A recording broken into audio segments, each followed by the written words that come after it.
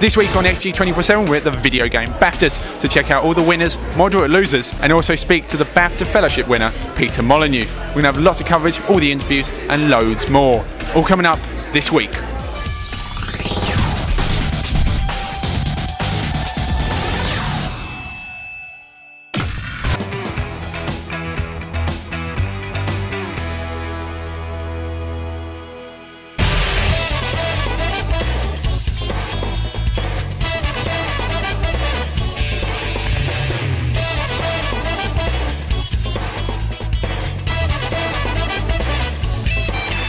You've just picked up your award for Brotherhood.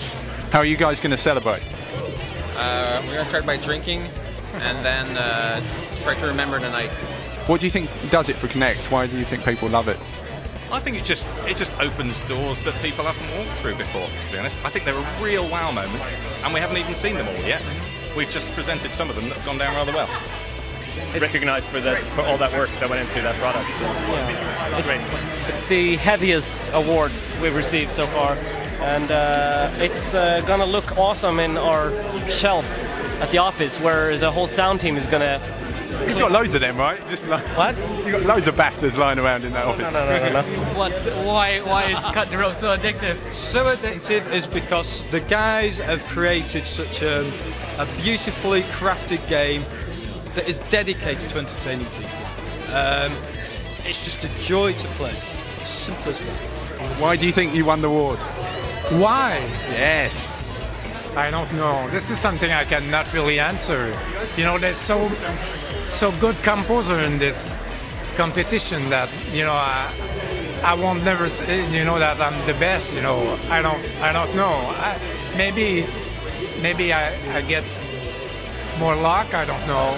You never know. You know why you win, why you lost. You know, it's. For an undefeated boxer, are you undefeated when it comes to video games? Definitely not, 100%. I can say I'm not that great on games. I've got two sons, one's 16 and one 13. And every time I go home on the weekend to Wales, I get systematically beaten up at whether it be FIFA, Fight Night, or any other game I play on. So I don't mind, but you know, I think I'm getting too old for video games. That's the thing. I'm old school. I was in the old Super Mario back in the day. You know, it's Nintendo 64, the Sega, Mega Drive. But all these new games, I'm struggling at. I think just looking back at the F1 franchise and where it had been, and you know, we got a lot of F1 fans on the team, and we were really keen to give the fans what they wanted, and I hope this is just the first taster of what fans can expect from us, really. FIFA 11 right now. That's what I want. Can we get you all in? I feel like we. All you hear on an aeroplane is "Go!" and then me and him go "Horuken!" So it's kind of like it's quite mixed on plane. I don't like anybody sitting next to us probably has a really horrible flight. You horrible people. We're really proud. We didn't expect to win so many awards, to be honest. We would have been happy with one. We won 3. It's a great recognition for the hard work that the team did for the past three years, and we're really glad to get it from Bafta, and we see it as a cultural recognition of the work done in the game industry for years now. John Goddard, you've just picked up, can we see it? Can we get a bit higher? Another award for Mass Effect 2. What's going on? I guess people really love this game, and so do I. And I think that's the beauty about Mass Effect 2. It's an incredible journey for players, not just because there's this incredible style and rich universe and amazing audio and story, but and characters, of course. But you know, everyone who plays it can put their own stamp on this game. You know, they are Commander Shepard. No matter what they make him or her look like, they are Commander Shepard, and they can choose to do incredibly diverse things within that world, and they can play that game how they want. I'm a young guy, but most of the games I've played have mostly had your name on. No, that can't be true. That can't be true. And you know what? Only a month ago I was playing Dungeon Keeper again. Really? Yes. Really. I loved making Dungeon Keeper. There was a story on the video about me taking the team to my house, and that's what we did. And we just loved making it. It was really good fun. It's an end of an award ceremony. the BAFTAs, the BAFTAs 2011. Whenever an awards ceremony finishes, we speak to our friend here, Sven Spong. Sven Jocelyn for Spong. Hello, good to be here. Good to be here. It's good to have you. I'm going to start interviewing. What award did you pick up this evening?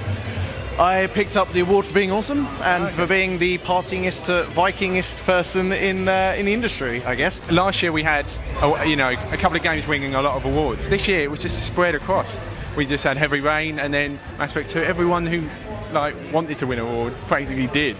Yeah, it was very generous of the BAFTA committee, really. Yeah, it was so nice. Bless them. They try their hardest. And it was obviously good to see Peter Molyneux pick up Lifetime Achievement Award. Peter Molyneux is, well, from a personal perspective, he's one of the gaming's living legends, really. Yeah, totally. He's a total great, and he is essentially one of the biggest names in the UK industry. He's our king. Yeah, he totally is. And so, he is a king. it just makes sense that we try and honour him in as big a way as possible, especially considering how much he's done for the industry. A lot of people kind of, on the internet, they kind of say all these things about him, like, oh, yeah, he has big vision and, he doesn't really follow it through and stuff. But do you know what? That doesn't matter, because some people are... Yay! Some people make... He didn't know, did he? He knew it was going on. Right, anyway, what was I saying? Oh, yeah. Some people make great games. No, some people make great games, and they just kind of, when they do the PR tour and they talk about their games, they should be feeling enthusiastic about it. They should be kind of thinking, yeah, like David Cage, I put a lot of work into this. It's finally coming through. And Peter Molyneux is just one of those guys, one of the last guys, who is so enthusiastic about everything he does. He's done this for so long, and he just keeps coming out with great ideas. And sometimes imagination is just one of the greatest assets that you can have in this industry, especially in a sea of Call of Duty and Modern Warfares and all this sorts of stuff. It's good that we honoured him.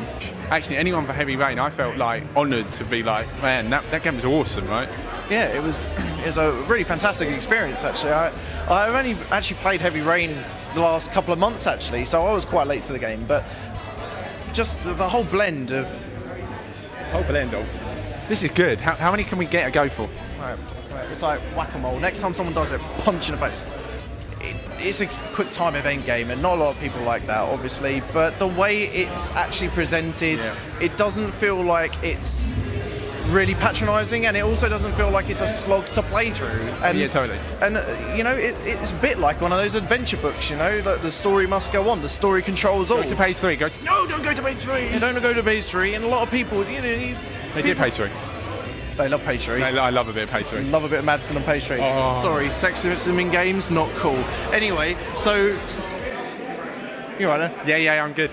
You're just thinking of Madison, weren't you? Yeah. Oh well. I'll let you have 5 minutes. Done? Yeah. Awesome. Okay, cool. Right, wicked. So Heavy Rain then. It's a bit like an adventure book, so you kind of... It just has that element of excellence, really. You know what? We've talked a lot tonight, and my vocal cords. I can't even spell. You can't even talk. And and Jane just, that's 3 times the charm. Jane Douglas there, just running across the camera. Jane Douglas. It's like you don't exist, man. Yeah, no. Can we get the rest of them to run? Yeah, just get them over. We've got the rest of GameSpot literally just on the left of us there, so hopefully they might make an appearance and bob their heads up and down as well. Cheeky bastards. Cheeky, lovable bastards. Anyway, right.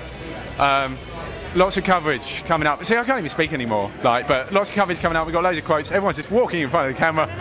Come on, guy. Get in here. Come on. You've got to make up the numbers. No. Guy Cocker didn't. Jeez. We've had 4 people do it already, and Guy Cocker did not. This is getting bad. He would have been like the end-of-level boss of people walking through the camera. But he didn't want to do it. It can only mean one thing. Party time. We know we should go for this on the way out. Keep going.